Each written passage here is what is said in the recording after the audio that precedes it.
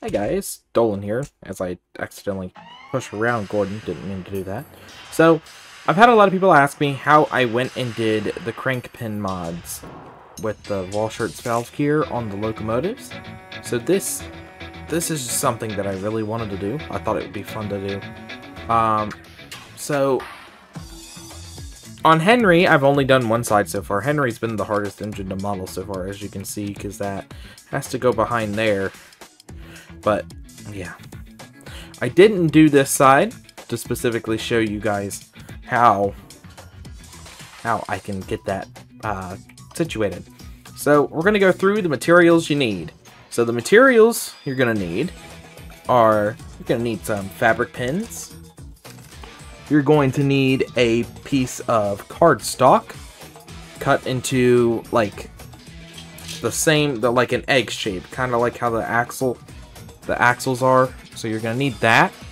You're gonna need, a lot of people say you should use a lollipop stick and some toothpicks.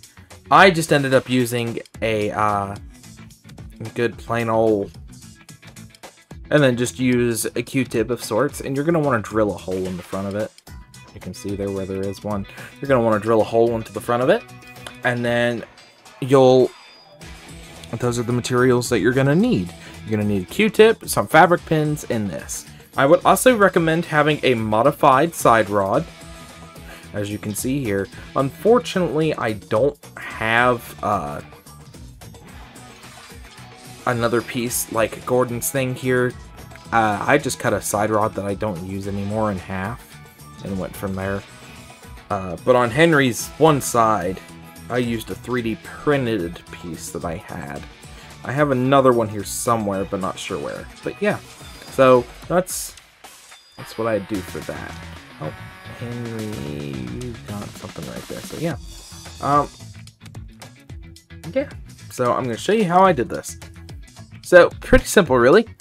You're gonna want to, like I mentioned before, drill a hole into.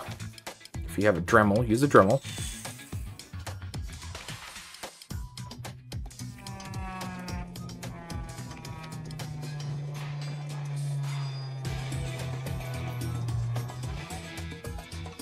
And you're going to want to drill a hole into that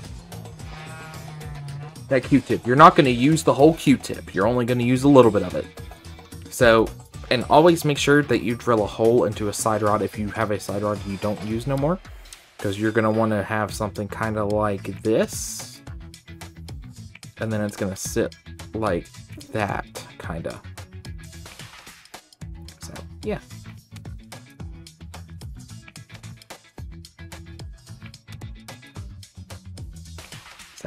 You're going to want something like that. And you want to cut this down to size because you're going to have to glue it inside the wheel. So I'd say this here is about a centimeter. So I'd cut it down to about centimeter size. Take a pair of pliers and crimp the one side of it, so therefore when you stick it in the wheel housing before you glue it, it's not going to go anywhere. So yeah, you're going to want something like that inside your wheel.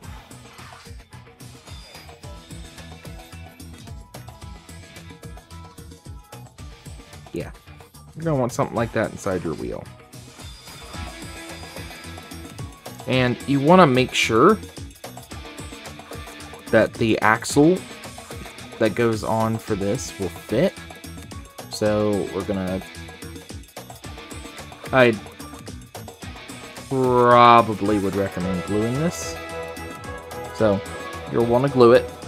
Just get the trusty old super glue, and that should glue it. So it's glued. As you can see, it fits under that there. So yeah, you want to be careful with it though. You don't want to have too much missing, and you want to be able to just have enough sticking up through the top of the wheel there to where this right here can sit on top. So where you can take the side rod and just sit it on top. This system is a whole bunch of trial and error. you want to be super careful with it. So there you go. There's that. Now this next part, you want to take your fabric pins and you want to glue one on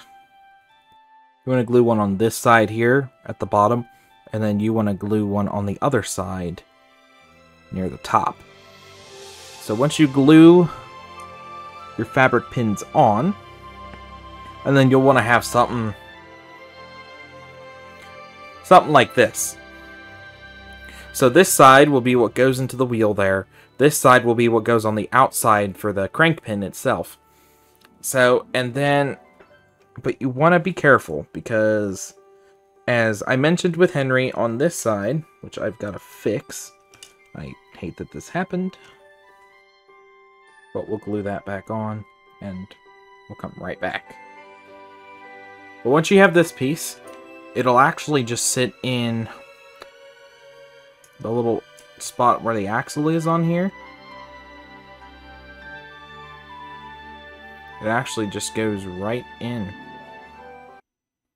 And for my case, I have to trim it shorter. I just thought we'd take a little break in the middle of this video to take a look at the brand new Sodor Chronicles Edward. So I wanted to go with the blue that represents Thomas, you know, and how Thomas is a lighter blue. The one models, they're a lighter blue, you know. So what we went with is we went with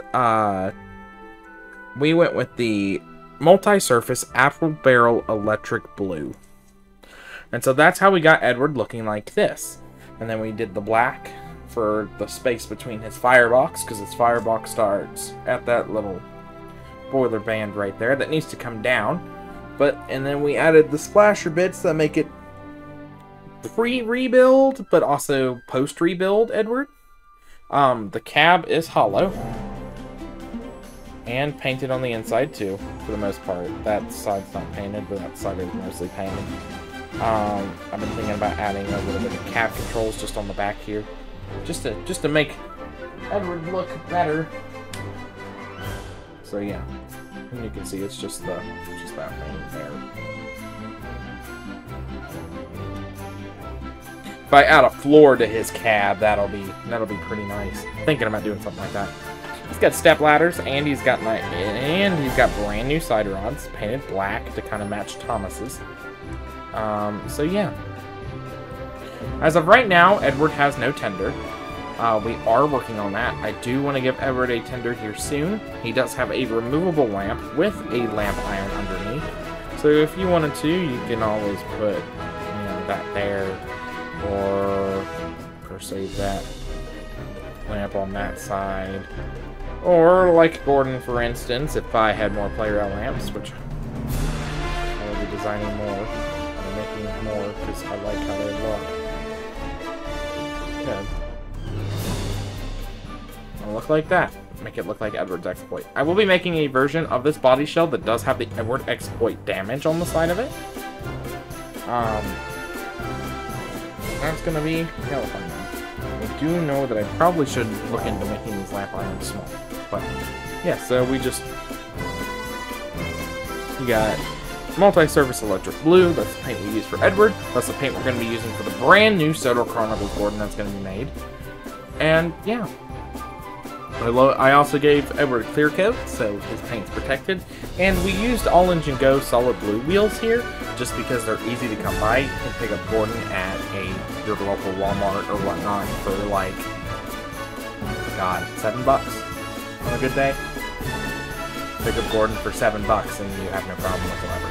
So yeah, I just wanted to take a quick look at Edward because, one, honestly, I know you guys love Edward and the Sodor Chronicles Edward in general, and unfortunately, yes, we did retire this one here, but he had a good run. I hate that he's not the same color anymore. So yeah. And there are also people who might be wondering and thinking I might be shitting you on this actually working. No, this works. And it works. It does wonders. Tomy Old Iron did it with an older Henry. I'm doing it with a slightly newer Henry, or with a 2018 Henry not body, but chassis modified to Henry himself has been modified to have bogey wheels, but that's besides the point. So is Gordon. And the good thing is we've got printing more parts, but, so, while those parts print, we got this here. And this is exactly how you want this. The small end here needs to go in the axle hole. This one got super glue that doesn't try to fly. And we'll have to do some more trimming to the body shell, but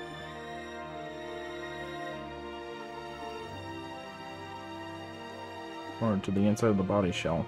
I'll make Henry just slightly wider so y'all can do this in future. But that's how it works. We've got one more part printing, so we're going to go ahead and take care of that real quick. We were able to get it stick for the most part, but we'll have to take a look here again in a minute. So we got those parts printed, but I just wanted to show that we did modify the body shell just a little bit to be able to get that axle to go up under the edge of Henry's thing right there, which is how it would have been in real life. The axle itself, the crank pin itself would have went under that little section there. So yeah, so like, see, when the wheel sits up like that, and then while it does not move too far around in a motion like that, the main radius rod does. So yeah, just gotta wait for those parts to finish cooling down on the printer, and then we should be good to go. So unfortunately, when I was printing, I completely forgot that I was using my clear filament.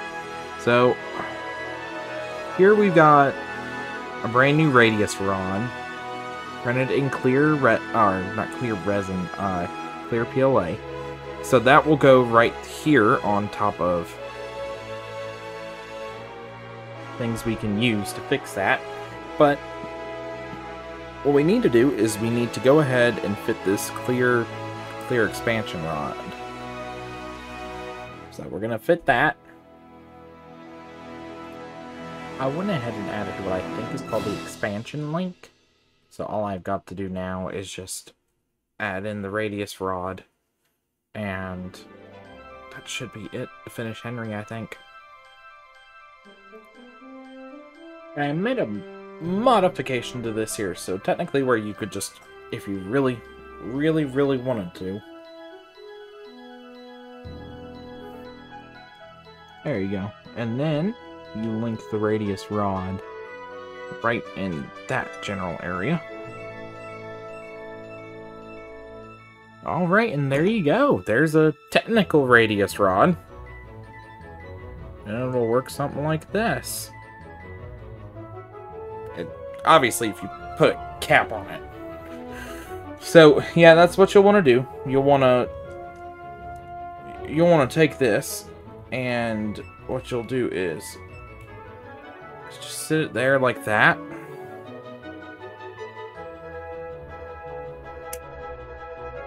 I just cut it off via that, and then install a cap, which it's not hard to do, but I think I cut it a little too short. Hopefully not. And you just cut yourself a cap. I'll get one real quick cut. Cap doesn't have to be huge, it can be small, and it just needs to cover the end of the axle. So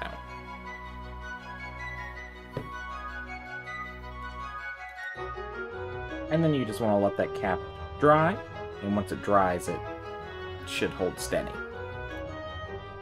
And once you put that cap on and you add all those parts there, it should virtually be ready for you to use. So just be careful with it. Remember, this is a mod that you will need to create your own parts for, which I 3D print my own, except for just a couple other pieces, you know, just a few pieces that I don't need here and there.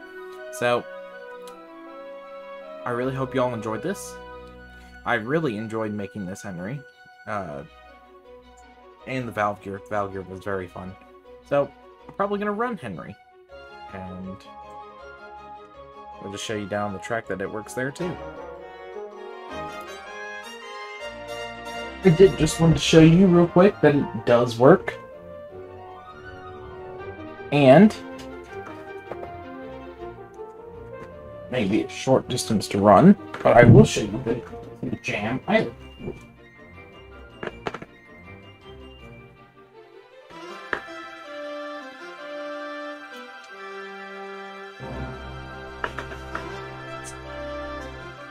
This is definitely a mod I recommend everybody doing just to make their play rail engines look better.